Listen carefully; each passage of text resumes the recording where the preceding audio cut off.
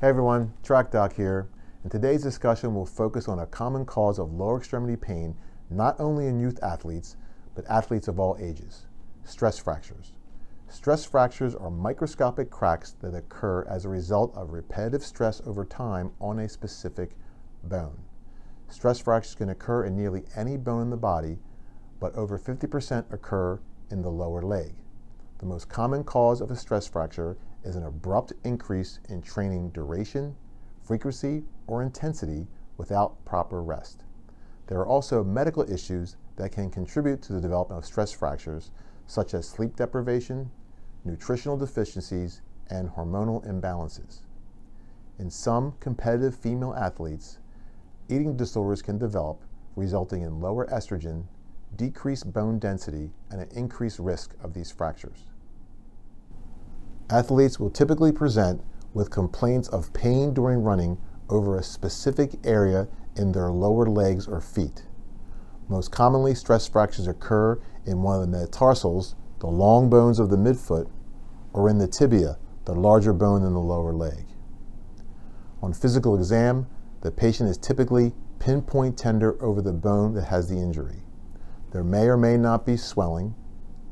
X-rays during the early stages of a stress fracture may not be helpful, as the microscopic cracks are often not visible.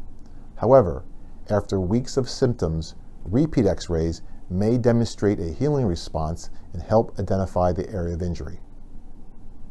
It is worth noting that stress fractures are more prominent in adolescents and adults than younger children.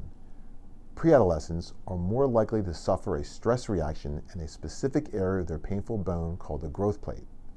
Growth plates are found throughout the long bones of young children and are susceptible to injury from repetitive stress.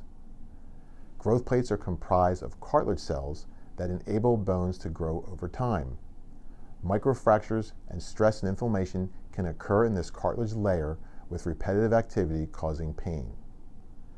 X-rays are often normal, but may demonstrate some widening of the growth plate. Sever's disease, which presents as heel pain in a young child during running, is a common example of this injury and is covered in another video. The treatment of stress fractures is simply rest, avoiding the activity that caused pain for approximately 6 weeks. With growth plate pain, 2 to 3 months of rest may be required to get resolution of symptoms. Cast and/or braces are sometimes used if there is significant pain with walking. If pain-free, low-impact activities such as swimming, water jogging, or biking can be performed to maintain fitness. After approximately 6 weeks of rest, and if pain-free, a running program can be initiated but progresses slowly. A good rule of thumb is to increase running volume by approximately 10% each week. Although the majority of stress fractures are low risk and heal without permanent disability, there are a few situations that bear mention. First, do not ignore progressive pain over time, as running on a stress fracture can result in a complete fracture or a non-healing stress fracture, and these may require surgical treatment. Second, never ignore groin pain in a repetitive running sport. Stress fractures can occur in the hip, and these are particularly worrisome as they can result in permanent disability if they go on to a complete fracture. Stress fractures of the hip are commonly treated with prolonged non-weight bearing or surgery. So what can we do to prevent stress fractures? Children and adolescents who participate in sports have higher fitness levels and markedly increased expectations about their performance. As a result, more and more children are sustaining overuse injuries such as stress fractures. Parents and coaches need to understand the deleterious effects of overtraining. Children cannot tolerate the volume of training of adults. More is not always better.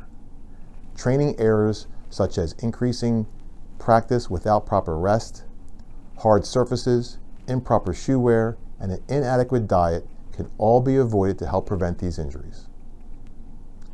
Hope you found this helpful. Stay tuned for more updates on common injuries in youth runners.